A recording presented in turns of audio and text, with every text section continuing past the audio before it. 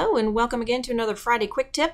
I'm going to show you very quickly here how to create an action in Photoshop that will greatly speed up your workflow for the things that you do routinely. If you do not see your Actions panel over here, come up to Window and click on Actions, and then you should see it.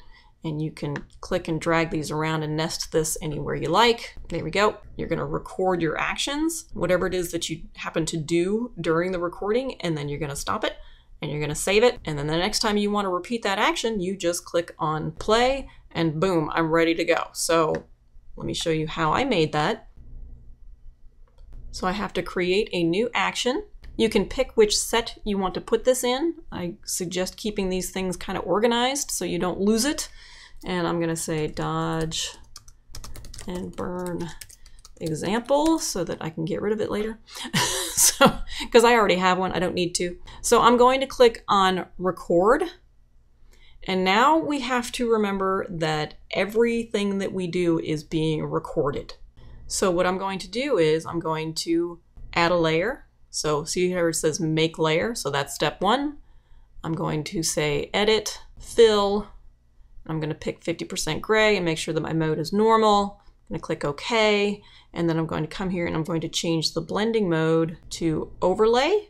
And then I'm going to come here and click stop. This is as far as I want to go because I'm going to be using this on very different images. I don't want to record any brush strokes yet because those are completely image dependent. So this is the point where I want to click stop.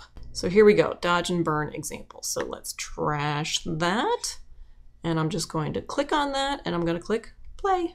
There we go. We have a layer. It's filled with gray and the blending mode has been changed to overlay. I have my brush selected. So now I can just start painting in brightness where I want it, hit the X key and paint in darkness where I don't want it. This is the dodge and burn technique. I have another video for that using this exact same image. So if you're curious about doing the dodge and burn layer like this, like I have it set up in here, be sure to click on that video as well. I hope you have found this quick tip helpful. I hope it speeds up your workflow like it speeds up mine. Don't forget to give it a like and subscribe if you want to see more videos like this. See you soon.